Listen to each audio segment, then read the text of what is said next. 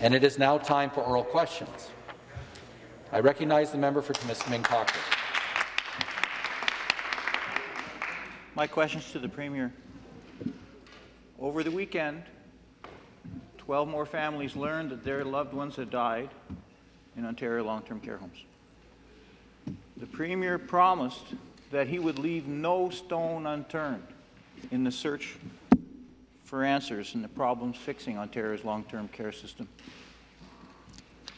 If that's the case, why, as reported in QP briefing, is he currently impeding the efforts of his own Commission on Long-Term Care to get information? Minister of Long-Term Care to respond. Thank you, Speaker. First of all, my heart goes out to everyone who has been affected by this. And looking at the recent numbers, there are ongoing issues in some of the homes, and we are taking every measure and every tool to address those. We have a much better responsive system that has evolved over the current process of this pandemic. And I want to emphasize that Ontario is not alone in its challenges with COVID. We are taking every measure, every tool, as I said, including the rapid tests, including making sure that we're doing more frequent testing in our homes. This is an invisible intruder that we will continue to put every resource into.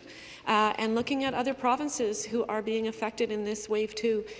This is a invisible intruder. Response? And our measures are ongoing. We will continue to learn about what further we can do and continue to address the concerns in these homes and get them the support that they need. Thank you. The supplementary question. Thanks, Speaker. I guess I'll try the question again, the same question in another tact. In the summer, the Premier blocked the full public judicial inquiry. But he insisted that the truth would come out. In quote, "I want to get down to the bottom of this. I need answers. I want answers." End of quote.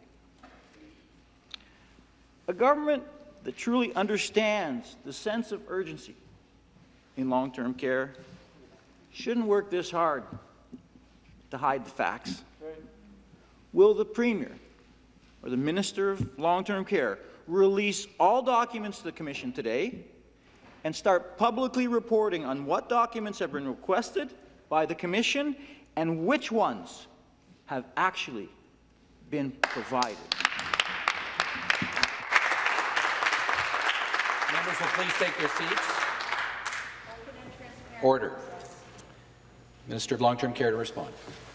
Thank you, Speaker. I reject the characterization in your question to the member opposite. We have an absolutely transparent. This is an independent commission. It was designed to be transparent, and we have providing all the information that a variety of groups are asking for. This has required thousands of hours of staff time, and we are getting this information to the Commission, and their early guidance has been very well received, and we appreciate everything that they are doing on this. We want to be transparent. We are being transparent. We are getting them their information along with other groups who are asking for it. So I want to thank the Commissioners. They are highly respected and eminent in their fields, and our government is doing everything it can to get them the information that they are requesting in a timely way while dealing with many other requests as well. We are being transparent, and I reject the characterization of your question. The final supplementary.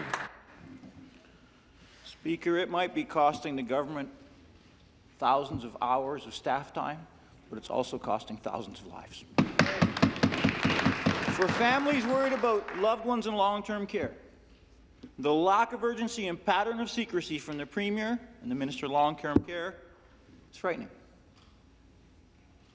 Families, after the first wave, were promised this would never happen again. They were promised protection. They were promised answers. Will the Premier and the Minister of Long-Term Care stop blocking the efforts to actually get those answers? Minister of Long-Term Care. Thank you, Speaker. Once again, I absolutely reject the characterization of that question. There is no question about the transparency of this government's efforts to provide the information in a timely way. We are dealing with many stresses, as you can imagine, making sure that our homes are the focus of our energy, making sure that they are getting the support that they need in integrated effort with Ontario Health, Public Health Ontario, our hospitals, which I am so thankful for their integration and their assistance, and taking the medical and scientific advice as it evolves. We are being transparent. We will continue to be transparent, and we will provide the Commission with the information that they are requesting in a timely way as we deal with the pandemic effects in our long-term care homes, on our staff, and on the residents there. I reject the premise of your question. Thank you. Thank you. The next question, the member for Brampton Centre. Thank you. Good morning, Speaker. Speaker, this weekend, families saw COVID-19 case counts continue to climb, despite this government's claim that the curve was flattening. That's especially frightening for people who have been deemed essential workers, and they don't have the option of working from home. On Friday, Ontario's big city mayors joined the call for paid sick days, so that working people don't have to choose between a day's pay and staying safe. After so many months, why is this government still resisting this common-sense public health measure? Is it at the advice of the Chief Medical Officer? Minister of Labour. Well, thank you very much, and I thank the member opposite for this question. Mr. Speaker, we'll continue to stand behind the workers in this province every single step of the way during COVID-19. In fact, Mr. Speaker, as the member opposite knows, the very first measure we brought in was the passing of Bill 186, which told any worker across the province, if they are impacted by COVID-19, they can't be fired for that. If they're staying home to look after a son or daughter, for example, if they're in isolation or in quarantine, they won't be fired for that, and sick notes are no longer required. Mr. Speaker, I also want to give credit to the Premier for leading the charge across the country to bring in over $1 billion of paid sick leave for people in Ontario. Thank you. The supplementary question. Thank you, Speaker. COVID-19 has hit Brampton and Scarborough especially hard. These are communities full of essential workers who do not have the privilege of staying and working from home. They are going to work and keeping our supply chain moving so that other people can stay safe. But these workers need to know that if they do fall ill, that they can stay home and isolate without fear of lost wages or work. On Friday, the Chief Medical Officer said what New Democrats have been saying for months. This government should be ensuring that all workers have paid sick days. Will the government follow that advice and table legislation to provide all workers with paid sick days today? Minister of Labour. Well, Mr. Speaker, nobody should have to choose between their job and their health. And that's why, Mr. Speaker, we pass the most progressive legislation in North America to protect jobs during COVID-19. It was literally on day one, we were all here in the legislature to pass Bill 186 that told every single worker in this province, if they're in isolation, if they're in quarantine, if they have to stay home and look after a son or a daughter because of the disruptions in the education system in those early days, Mr. Speaker, they can't be fired for that. Furthermore, sick notes are no longer required while COVID-19 is here in the province of Ontario. But, Mr. Speaker, on July the 16th, the Premier of Ontario led the charge to sign an agreement with the federal government to bring in over $1 billion of paid sick days for people, for workers in this province. Mr. Speaker, that's 10 paid sick days. I'm proud of our Premier for leading the charge and standing behind every single worker in this province. The final supplementary. Speaker, just to be clear, that's a federal program that most workers aren't able to access. And Brampton is now a hotspot for COVID-19 with cases spiking across our city. We know everyone in the community is doing all that they can, but they need help from this government. The Chief Medical Officer, Dr. Williams, confirmed on Friday what health experts, workers' advocates, and New Democrats have been saying for months. Paid sick days will help stop the spread of COVID-19 in cities like Brampton or Scarborough. Why is the government ignoring this advice? Minister of Labour. Well, Mr. Speaker, I want to begin by saying to all of those workers that have worked every single day, those millions of workers across the province, those frontline healthcare heroes, those truck drivers, those grocery store clerks, Mr. Speaker, the more than 500,000 people that have been working every single day in the construction industry to build those hospitals, those testing assessment centres for COVID. Mr. Speaker, we're standing behind those workers every single day. As I said, Mr. Speaker, we passed Bill 186 that ensured that no worker can be fired because of COVID-19. The Premier signed an agreement on July the 16th, led the charge, brought all the territorial and provincial leaders together to sign a historic agreement between the federal government and all the provinces and territories to provide, in Ontario alone, $1.1 billion. Those applications open on September 27th. I commend the federal government, and we're going to continue working as a government with every level of government. Thank you. The next question, the member for Davenport. Thank you. Good morning, Mr. Speaker. This question is for the Premier. In August, the member from Nickel Belt and I wrote to the Chief Medical Officer of Health to ask about a province-wide school surveillance plan for testing, early detection and contact tracing. It never happened. Now, 4 months later, nearly halfway through the school year and well into a devastating second wave, the government has finally announced a voluntary testing program for some schools in some regions. Over the weekend, that testing uncovered at least 19 more cases among students at Thorncliffe Public School, with more positive cases expected. Mr. Speaker, 670 schools have reported cases in this province, but we simply don't really have the data to know what the real number is. Why did the government wait so long to start testing in our schools? Minister of Education. Mr. Speaker, the commitment of this government and Premier is to ensure that we keep kids and staff safe in Ontario. It is why we have ensured every layer of prevention is in place according to the public health advice, including the Chief Medical Officer of Health, who has endorsed our plan. The member opposite spoke about the number of cases in schools. There are 86% of schools in this province that have no active case at all. In the context of asymptomatic testing, yes, indeed, we did expand working with the Ministry of Health into the highest risk regions with high rates of community transmission to ensure, as was done in the case of Thorncliffe, that cases are ultimately identified and isolated from the school to prevent, to mitigate further spread. We're grateful for the work of public health, and the collaboration on the ground will continue, as the Premier has made clear, to do whatever it takes to overcome the challenge of COVID-19. The supplementary question.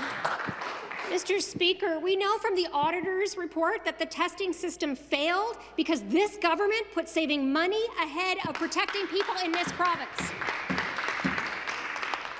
When it comes to our schools and the safety of our students, we cannot let them do this again. We need a robust, a fully staffed in-school testing program. We need supports for families that test positive, including, yes, paid sick days, space to isolate.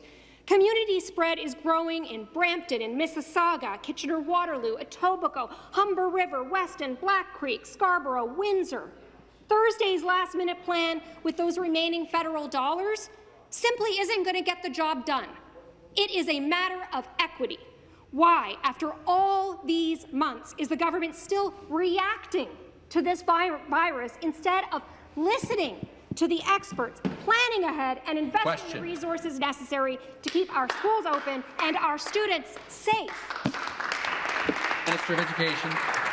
Mr. Speaker, we absolutely agree that keeping students and staff safe is a priority, and I think when you look at the fact that 99.94% of students in this province do not have active cases, 99.9% of staff do not have active cases, I think underscores that the plan put in place, fully endorsed by the Chief Medical Officer of Health, fully funded by this Premier, is helping to mitigate the spread of COVID-19. Mr. Speaker, the member opposite spoke about certain regions of rising numbers of COVID transmission in Waterloo, in Durham, in Halton and Hamilton. Last week, the Premier and I announced additional surge funding for those very communities to do more hiring to ensure that they can combat COVID-19 within schools. And of course, weeks prior, we announced it in Ottawa, in Toronto, in York and in Peel to further ensure that students in Ontario. The member for Davenport will come to order. The Minister of Education, please wind up your response. We put these monies in place, part of a $1.3 billion allocation, Speaker, to ensure that we keep students safe, to ensure that we fundamentally work hard with public health to ensure every student, every staff is safe in the province, and we will continue to do that over the course of the coming weeks as we look forward to 2021. The next question, the member for Flamborough-Glanbrook. Mr. Speaker, my question is for the Minister of Finance. We know that responding to the COVID-19 health crisis and the economic challenges it poses has necessitated collaboration from all levels of government as we work together to respond to this crisis. Mr. Speaker, will the Minister of Finance please share with the House what concrete actions the governments of Ontario and Canada have been able to deliver together for the people of Ontario? Minister of Finance. Thank you to the member from Flamborough-Glanbrook, great representative and does a great job of representing her constituents. The member is absolutely right. COVID-19 has required all governments and indeed all parties to work together to protect Canadians and Ontarians. At the beginning of this pandemic, Premier Ford made a non-negotiable promise to do what it took to get Ontarians through this pandemic, and that's exactly what this government has done, Mr. Speaker. Since the onset of this pandemic, we have had historic collaboration with the federal government.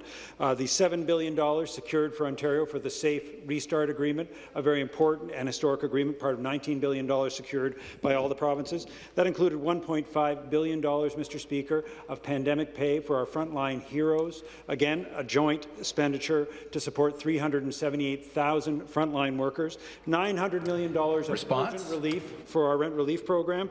Mr. Speaker, we look forward to the Federal Minister of Finance's financial statement today and further opportunities to partner with the federal government. The supplementary question. Thank you, Mr. Speaker. And Mr. Speaker, I am proud to be part of a government that understands the challenges that families face in Ontario and have been inspired to see our government take the necessary steps in collaboration with the federal government to ensure that they are provided the support that they need and the support that they deserve. Mr. Speaker, will the minister please share with the House what the people of Ontario would like to see in this update? Minister of Finance. I thank the member for the question. Mr. Speaker, the theme of Ontario's budget, protect, support and recover, would also be a good theme for our federal partners. And so I might suggest to Minister Freeland some of the areas for her to collaborate would include listening to our provincial premiers who have unanimously called for an increase of transfers through the Canada Health Transfer of 35%.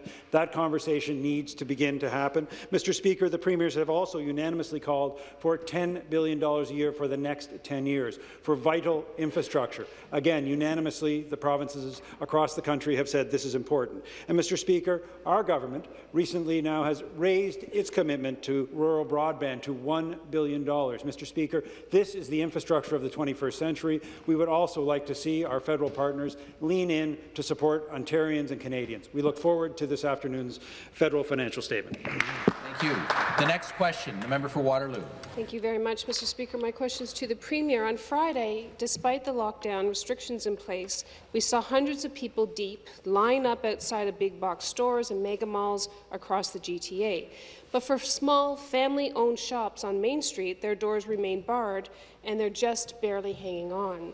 Last week, the Premier told everyone that they need to get out and shop at their local shops and businesses. The problem for those businesses, though, is that the Premier shut all those businesses down with little financial support. Speaker, if you can buy shoes and books and flowers at the Walmart, then you're creating an unlevel playing field for Main Street businesses. So my question through you to the Premier, if you won't level the playing field, because clearly you've resisted that, will you at the very least provide small businesses with the direct financial support that they deserve to stay open? The member for Flamborough-Glanbrook and Parliamentary Assistant. Thank you, Mr. Speaker. And Mr. Speaker, our government recognizes that small and Main Street businesses are the backbone of Ontario's economy.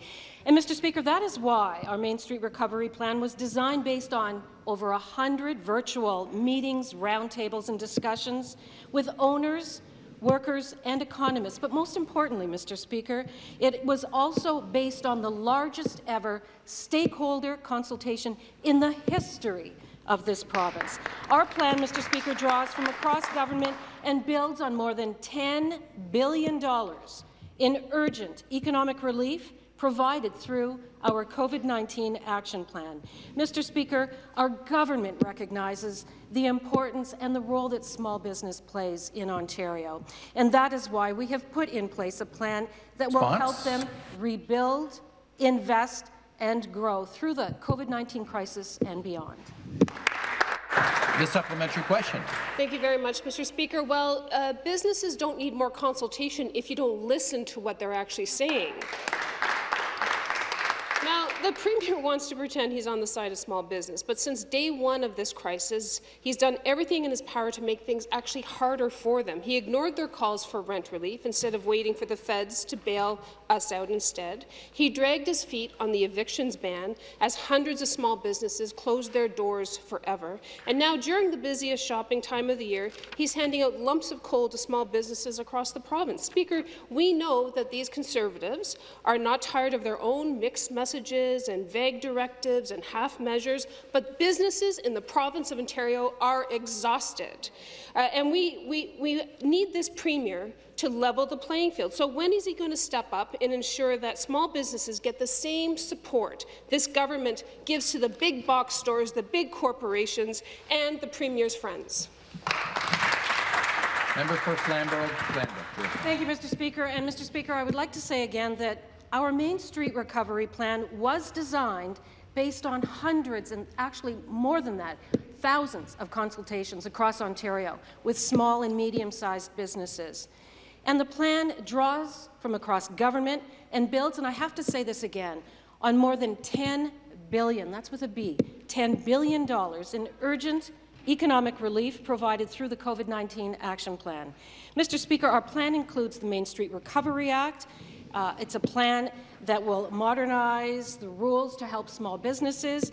It includes programs like the $1,000 Main Street Recovery Grant to fund PPE.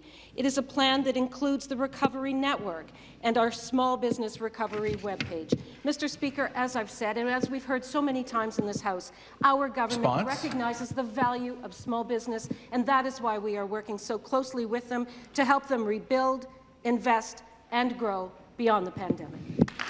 Thank you very much. The next question, the member for Glengarry, Prescott Russell. Merci, Monsieur le Président. My question goes to the Premier. From small business owners over 6 months to place a cap on the commission fees charged by food delivery services. I first asked for this in May, both in this chamber and in a letter written to the Associate Minister. And after numerous times asking over the past 6 months, I was given the standard fluff response that is basically got it, but no. I've received countless calls, emails, voicemails, and social media messages from restaurant owners begging for this. I find it impossible to believe that the Associate Minister didn't hear from these job creators himself and was unaware of the difficulties they were facing. There are so many restaurants in our province who had to close their doors because of this delayed reaction. Mr. Speaker, how can the minister justify why this simple legislation that the community asked from the onset of the pandemic took so long to be introduced when other jurisdictions did so months ago? Why is this government always late to the party, causing even more unnecessary damage to already vulnerable sectors? Thank you. The member for Flamborough-Glanbrook again to reply. Speaker, I want to remind you that our government has, from day one, listened to the voices and the concerns of small business owners right across Ontario. Our government is committed to making Ontario open for business, open for jobs, and open for opportunity. It's something that you heard at the beginning when we were first elected, and it's a message that we carry through COVID-19. Everywhere we have gone across Ontario, our job creators told us the same thing. Our regulatory burdens were weighing them down, and that is why, Mr. Speaker, we have worked diligently to get rid of these burdensome regulations. They have had a negative impact on everyday Ontarians, making their interactions with government and access to services unnecessarily difficult. And that applies to small businesses and restaurant owners right across Ontario. Mr. Speaker, I will say again and again and again, that is why our government has put in place a plan that will help businesses, restaurant owners, and all small businesses right across our province rebuild, invest, and grow through this pandemic and beyond. The supplementary question. Merci, Monsieur le Président. This Thank you, Mr. Speaker. Overdue is a welcome beginning of actual support for restaurant owners. But again, it falls short in supporting restaurant owners who are able to open, but with such reduced capacity that they rely almost entirely on takeout orders and therefore delivery companies. Those small business owners are still facing incredible difficulties, and they're not receiving any protection from high commission fees or any support from this government. So, Mr. Speaker, now that we will be debating this legislation and proposing amendments, will the minister even the playing field by placing a cap on commission fees for all restaurants in Ontario for the duration of COVID-19 pandemic, and keep this measure in place for at least 6 months after indoor dining resumes to ensure that restaurants can get back on their feet?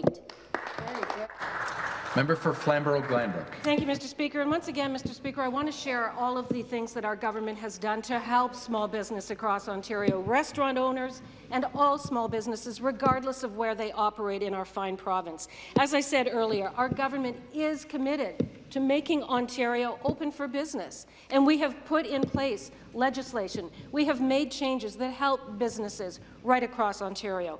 Everywhere we have gone, Ontario is telling us, please get rid of burdensome regulations, and that is what we are doing through the numerous pieces of legislation we brought forward in this session and prior to the COVID-19 pandemic. Mr. Speaker, we will continue to work with small businesses right across our province to ensure they can keep their doors open through the pandemic, and that they can grow and hire more Ontarians once we pass this pandemic. Thank you. Thank you very much. The next question.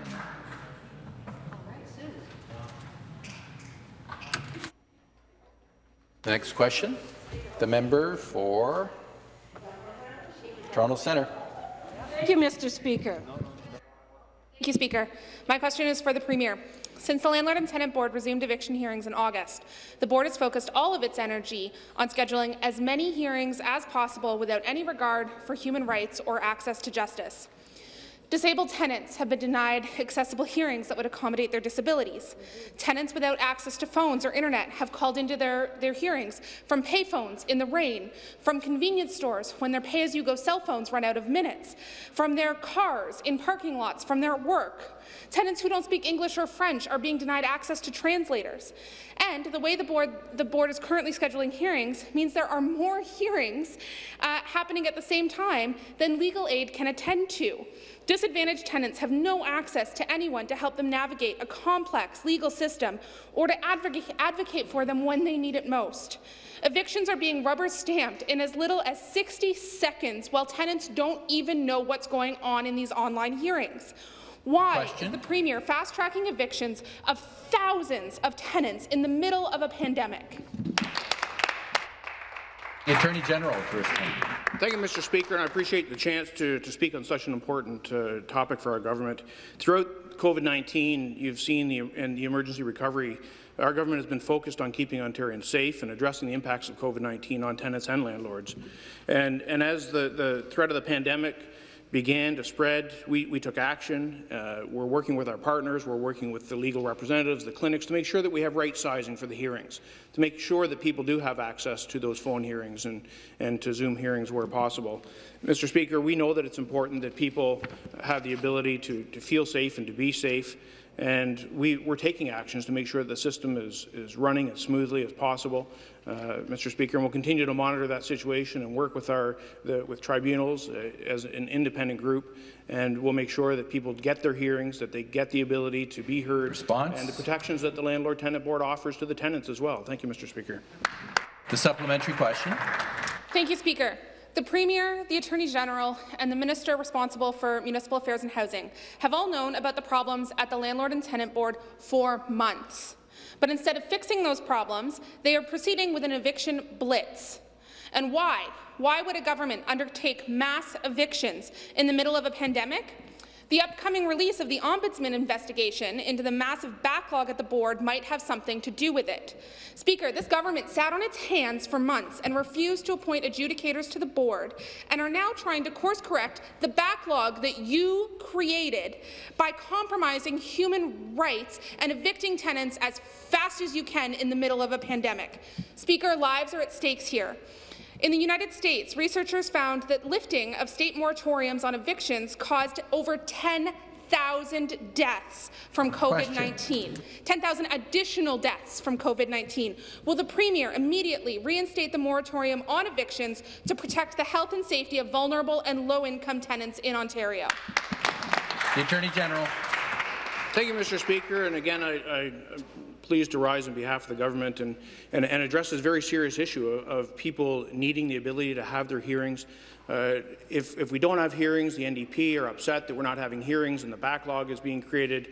If we don't have enough adjudicators, they say that we're not doing our job. We currently have the greatest number of adjudicators it has ever had in permanent and full-time, so that the Landlord-Tenant Board can function appropriately. So they complain when we don't have enough adjudicators. Now they're complaining we have adjudicators. Order. And now they're complaining that we're making the adjudicators work, Mr. Speaker. And I just don't know what direction they want to go, Mr. Speaker, but I can tell you this, and they might want to look in the mirror and ask themselves whether it's appropriate that they show up in Landlord-Tenant Board hearings and give evidence as MPPs, Mr. Speaker. Member for Toronto Centre will come to order. The next question, the member for Orléans. Excuse me. Thank you very much, Mr. Speaker. My question is for the Premier. Speaker, in the government's 2020 budget, it read, and I'm going to quote, "The province doubled funding in the Ontario Autism Program to $600 million annually, beginning in 2019-2020.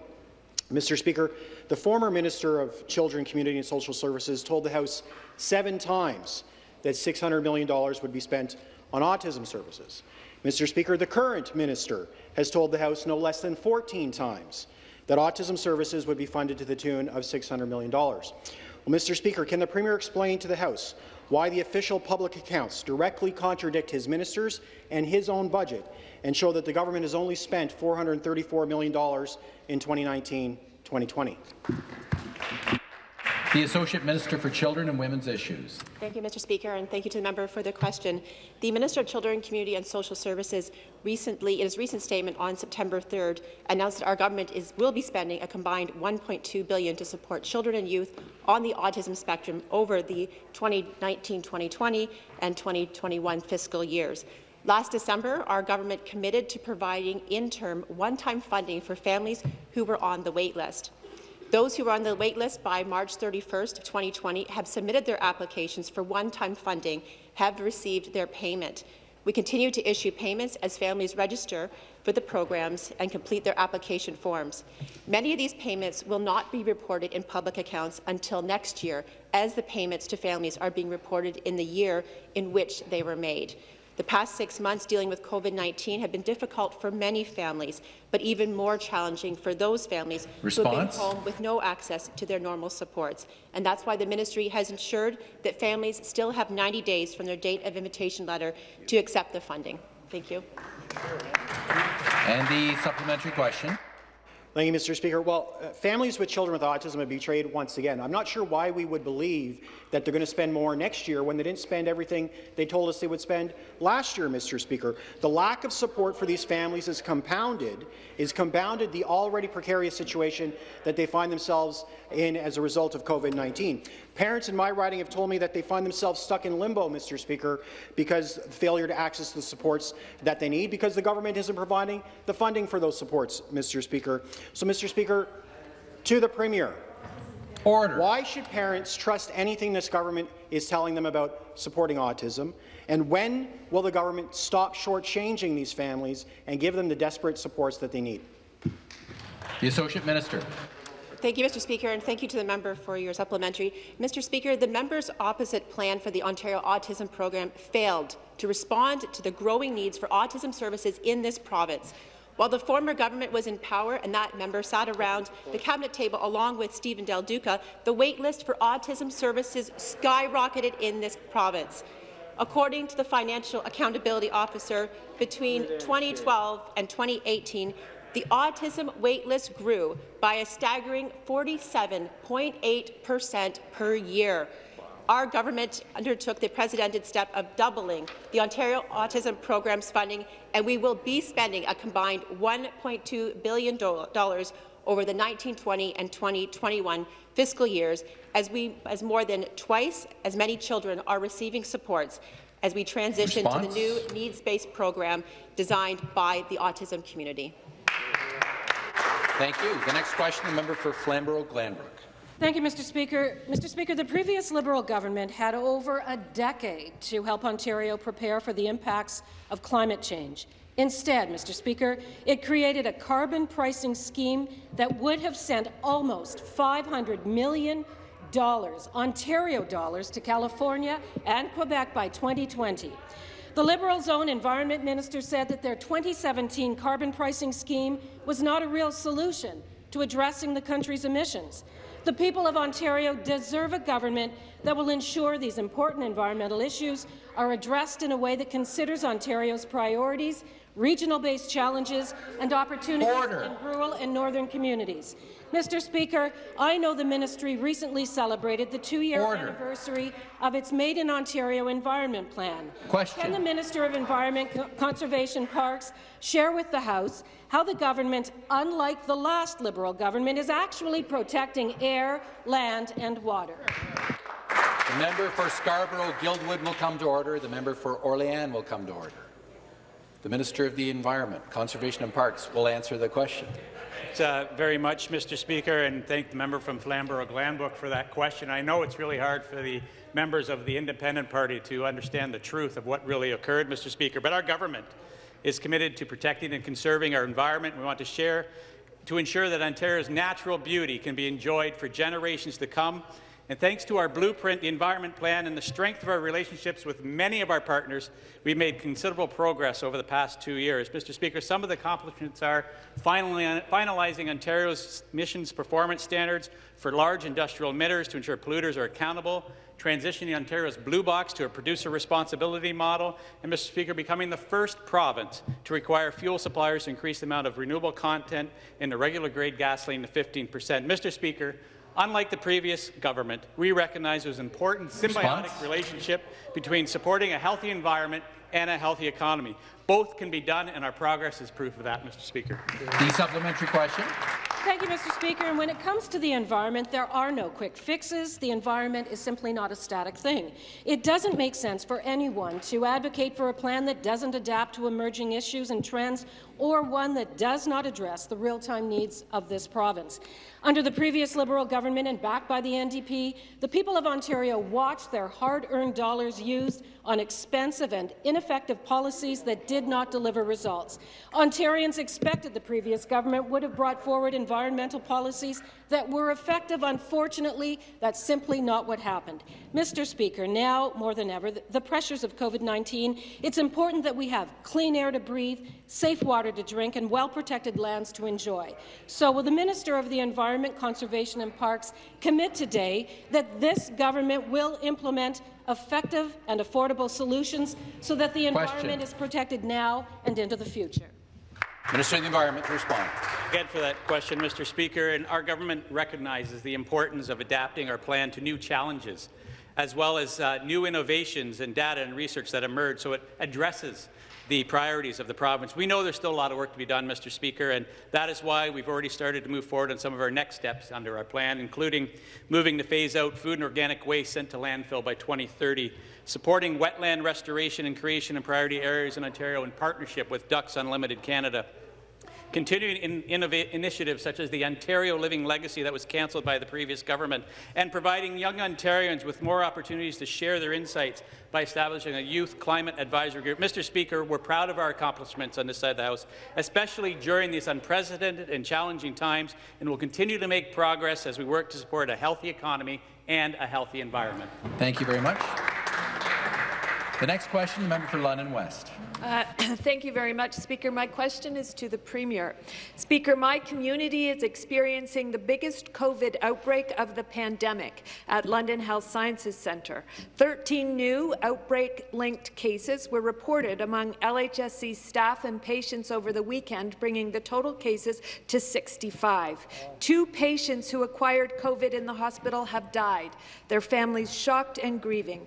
On Friday, the Middlesex London Health Unit issued a letter to the hospital with 25 instructions on strict measures that must be taken to get the outbreak under control. Speaker, will the Premier commit to providing whatever supports and resources are needed by the hospital to ensure compliance with these critical public health directives? Minister of Health. Well, I thank the member very much for the question. This is a serious concern and one that we're keeping daily contact with the Dr. Mackey, the local medical officer of health for the London area. Dr. Williams does that. We have been supplying them with whatever assistance they need because we want to make sure that the patients, of course, are kept safe, the staff are kept safe, and it's confined to as much as possible within the hospital. We don't want it to continue to spread. So whatever assistance the hospital requires, of course, we will be there to help support them, to protect lives and to make sure that we contain the spread as much as we can within the hospital. But part of it's coming in from the community, as you know. That's why some of the restrictions have been placed on the London area, but we are continuing to monitor it very closely on a daily basis. The supplementary question.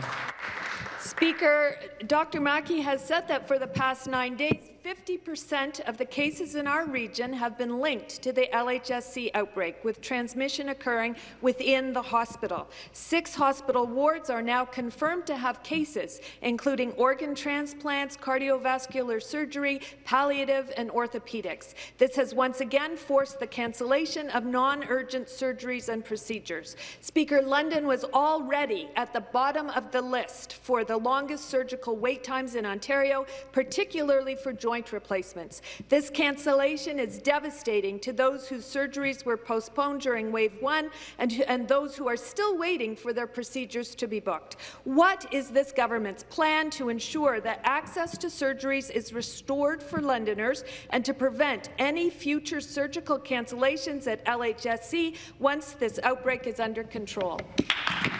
Minister of Health. Well, clearly, in order to be able to proceed with these surgeries and other procedures that had to be postponed during Wave 1, it's going to be very important to get this COVID outbreak under control. That's why we have been in touch with Dr. Mackey. We will continue to be.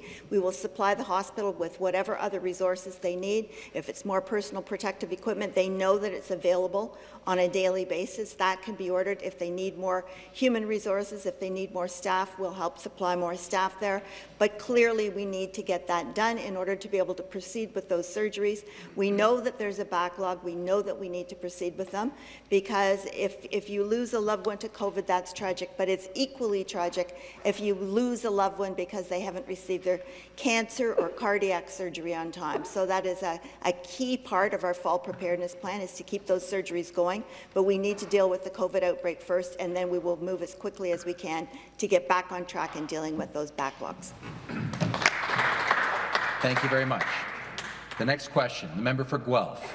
Good morning, Speaker. Thank you. My question is for the Premier. Day after day, the Premier stands in front of the cameras and says he feels for small business owners. And while they likely welcome his sympathy, I'm sure they would prefer strong action from this Premier to help them. At a minimum, Speaker, small businesses want a level playing field, a chance not to be rolled over by big box stores who can remain open. Unlike Ontario, Manitoba requires big box stores to cordon off aisles of non-essential goods. So, Speaker, can the Premier explain to small business owners why big box stores can sell books, flowers, electronics, clothes, and other non-essential goods when those in lockdown areas cannot? Minister of Finance to respond. Mr. Speaker, and I appreciate the member from Guelph's question, and I'm taking from that he supports the government's public health measures and understands the importance of them and understands, therefore, the need for us to work within those. And that's why this government, Mr. Speaker, has provided unprecedented support for our small businesses. $600 million, Mr. Speaker. That's double the original number, and that's because these measures have been required, again, because of the necessary public health that we have to observe for us to expand that support. Mr. Speaker, my colleague has already talked about our Main Street support program. I'll also talk about the $57 million for our digital Main Street program. And, Mr. Speaker, I'd also like to perhaps ask the member back about his support for the vital vital changes that we're making in terms of property taxes. Mr. Speaker, I know that his mayor in Guelph supports the idea of creation of a small business property tax class. Response? I know he supports our cuts to the education property tax and our electricity cuts. Mr. Speaker, I'd be interested in the member from Guelph if he supports those further supports today and for the future for small business. Supplementary question. Speaker, of course I support supports for small businesses, but I will not take my marching orders from the CEO of Walmart Canada. I will take my marching orders from small business owners across this province. CFIB CEO Dan Kelly said, and I quote, Premier, he didn't say Premier, but I'll say Premier, has unfortunately signed the death warrant of thousands and thousands of businesses, end quote. Of course, small businesses understand that we have to take public health measures to save lives, but they are asking this government to throw them a lifeline. Quebec is offering small businesses in lockdown areas with grants of up to $15,000 a month to help keep them alive during this pandemic. So, Speaker, I ask the minister, will the Ontario government step up with direct financial supports similar to Quebec to help keep small businesses alive in Ontario? Minister of Finance. Mr. Speaker, as I mentioned, this government is providing those direct government supports, direct supports well beyond those referenced in terms of dollars by the member. And I am disappointed. I noted the quote from his mayor, Cam Guthrie, that he disagrees with Mike Schreiner, that the government, he supports the idea of property tax relief, unlike the member from Guelph, who apparently does not, Mr. Speaker. I'm just quoting your mayor. And I should comment on Mr. Guthrie has just completed his term as the head of the Big City Mayors, and I know that we on this side appreciate the hard work that he did in that regard. But, Mr. Speaker, this government has been for small business since it was elected. And, Mr. Speaker, it will continue to be for small business, providing the supports, not just the immediate relief that we're providing, but also the ongoing supports. And again, I ask the member to reconsider his lack of support for property tax reductions, for electricity reductions, for payroll tax reductions that will support small businesses today and in the future. Thank you very much. The next question, the member for Nickel Belt. Merci, Monsieur le Président. Ma question est pour le Premier ministre. Thank you, Mr. Speaker. Last week, the Ontario Nurses Association wrote to our Chief Medical Officer of Health. Their letter is concerning. It states that Ontario has not updated public health directive to recognize the aerosol risk that COVID presents, although it's been 2 months since the Centre for Disease Control did it and 1 month since Public Health Canada updated their directive. Speaker, from the beginning, Ontario has refused to use the precautionary principle, the #1 lesson we learned from SARS. And 9,554 healthcare workers got infected. 8 long-term care workers have died from COVID. Now the science is here. The coronavirus transmits through aerosol. That means that all frontline healthcare workers need access to N95 respirators or better when caring for suspected or infected people. When is this government going to listen to science, listen to public health experts, and update their directive on COVID-19 transmission? The Minister of Health. Thank you very much, and thank you to the member for the question.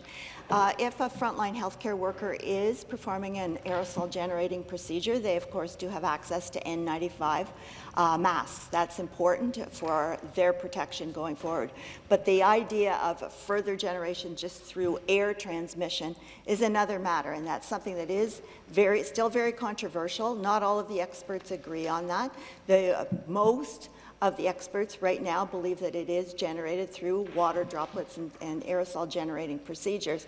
However, not everyone believes that. The science is still being developed in that area, and we are still awaiting some of the results. So not everyone has come forward, even with some of the Canadian evidence and some of the evidence from the Centres for Disease Control. We're continuing to follow it very closely because we are making decisions based on clinical evidence and based on science.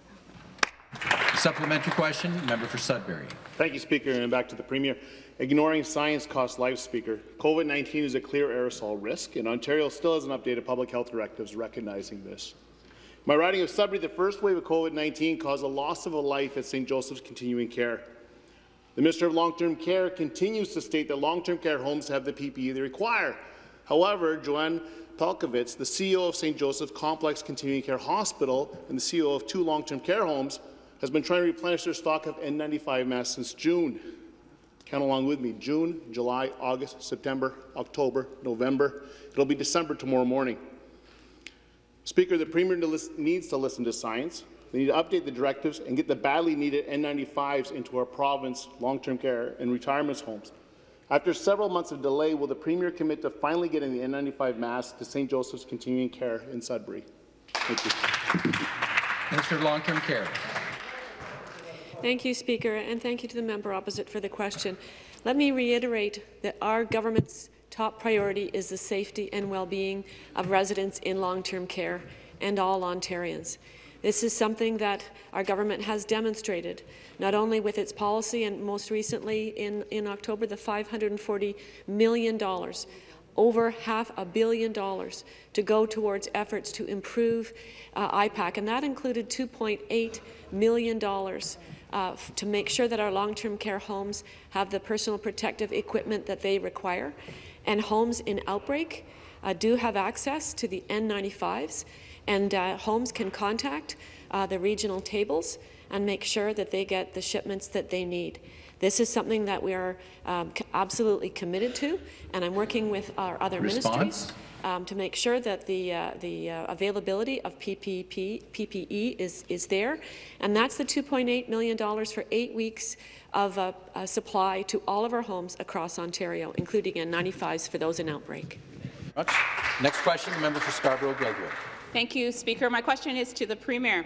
Speaker, we've known for a long time, since the SARS outbreak, that long-term care homes are vulnerable settings for respiratory disease. Viruses are not a mysterious, invisible intruder. They can be managed with proactive and effective IPAC. The government's own commission investigating heard that the long-term care homes were forgotten in the initial provincial plans to control the spread of COVID-19 until residents started dying. And please that this not be repeated when this crisis is over. We're now in the throes of the second wave. Tragically, this month alone, over 250 residents in long-term care have sadly died from COVID-19. Yet the commission that this government created to report on how COVID-19 spread in long-term care settings has reported that the government is withholding the documents it needs to do its work. Question. Speaker, through you, why is this government impeding the work of the commission by withholding requested documents? Is it because they are afraid of what they might find? Minister of the Environment, Conservation and Parks will come to order. The response, the Minister of Long-Term Care. Thank you, Speaker, and thank you to the member opposite for the question. It's absolutely our commitment as a government to be transparent, and that's why we created the process by which the independent commissioners will report. This is absolutely essential that we get to the bottom of what happened, and we've been consistently transparent. We've provided almost 48,000 records to the Commission, and we have conducted over a dozen briefings, 17 to be exact, to the Commissioners. They have a publicly posted site where they can provide communication to the public, where people can submit their stories and their concerns. They have issued interim recommendations, and I will repeat, we are in a battle of our lifetime against COVID-19 all around this world. And if the member opposite does not understand that a virus is invisible, then I would hope that you would educate yourself. Please inform yourself. It's absolutely critical that you understand the science and the nature of COVID-19 and how it spread. Thank you. The supplementary question. Speaker, you know, this minister, one of the things that I've been listening to you, because I was the one that asked in March 11th about long-term care. No word from this government on what you're going to do to protect those residents. Over 2,300 people in long-term care are now dead as a result of your government's refusal to act. Now, in your own appointed commission, Order. This commission was appointed by you to give answers to people who have lost their loved ones, like in my riding in Extended Care Guildwood and in Seven Oaks. They deserve to know what went wrong. No one needs your lecture. That's not what we're here to do. What we're here to do is to answer the questions that the people of Ontario are asking you. Why are you withholding these documents? It is the commission that says that they... Thank you. Thank you. Yeah, and again, I'll remind members to make their comments through the chair. Minister of Long-Term Care to reply. Thank you, Speaker. Again, I will reiterate that we created an independent commission to provide guidance and get to the bottom of this. Nothing matters more than understanding what else can be done as the world struggles with COVID-19. Across Canada, they are struggling with COVID-19. COVID-19 is an invisible intruder that gets into our homes. One case can be devastating. And the commissioners, I appreciate their expertise. I have a great deal of respect for their credentials, and they are eminently respected. We are making sure that this process is transparent. We are allowing the commissioners to gather this information, to hear from residents in a very public way, and staff and their families. This matters a great deal. I have been a family doctor for 30 years. I've been understanding the science of this since the earliest days, and I will continue to take every measure and every tool possible. Thank you. The next question, the member for Niagara Falls. Thank you, Mr. Speaker. My question is to the Premier. It's been 2 weeks since I told the Premier that Niagara's Chief Medical Officer of Health instituted an additional regulation to try to stop the spread of COVID-19, which has put restaurants and bars, the tourist sector, operators and the wineries in a very tough spot financially. Now we see the Premier is offering money to restaurants and bars elsewhere in Ontario, but not Niagara. You can't punish our local businesses because the Chief Medical Officer acted proactively in a way he believed he had to. The regional chair of Niagara has asked the Premier for support. The Lord Mayor of Niagara-on-the-Lake have also asked for financial support. Speaker, will the Premier tell the businesses of Niagara today that help is on the way, and they'll be giving them the financial support that should have given them 2 weeks ago? Minister of Finance. Mr. Speaker, I appreciate the opportunity to clarify the many programs that are available for businesses. And I think it's an important opportunity for this legislature to as well be clear to our constituents. There is an exceptional support that this government is providing in partnership with the federal government, but specifically this government is providing $600 million for businesses in red control zones and in the grey lockdown zones. That support will be for all the businesses that are affected in those areas by the public health measures. For the broader areas where there are also needs for support, we've provided programs like my colleague spoke about earlier, $60 million for $1,000 of personal protective equipment, $57 million to help businesses get online. Mr. Speaker, that program has already helped 23,000 businesses. And Mr. Speaker, through this budget that I know the member is considering right now, direct support, which will support the businesses in his riding. Property tax reductions, significant. Electricity reductions, significant, and payroll cost reductions, significant. I hope that the member will consider that as he looks at the budget that will come before the— Thank you. Supplementary question. Back to the Premier. I don't need an education from the Finance Minister. Tell me what programs are available to Niagara. I've talked to you guys for the last 2 weeks. Niagara should be entitled to the $600 million that is out there because the chief medical doctor put us in a Section 22, and it's killing our businesses. So I understand the program. I'm saying to you we should qualify for that program. The regulations passed Niagara means you can only dine with 3 other people, and they must be from your household. Our Chief Medical Officer of Health implemented this additional regulation because he felt he needed it in order to halt the spread of COVID-19 in Niagara. You can't tell people they must listen to public health experts and follow the regulations and then let their businesses fail when they don't follow the rules. Niagara restaurants, the bars, the wineries, the tourist operators, and other small businesses need the Premier to help today, or they'll lose everything. Will the Premier listen to the appeals from me, from the community mayors, from the Niagara region, and immediately approve emergency financial funding for our small businesses? Thank you. Mr. Finance.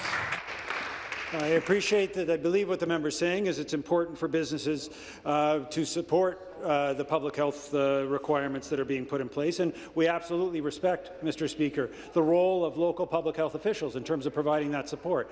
But, Mr. Speaker, when it comes to the $600 million program that the member speaks to, Mr. Speaker, that program is specifically targeted at the red control zones, as I said before, and as at the grey lockdown zones. These are areas where business is restricted in a significant fashion.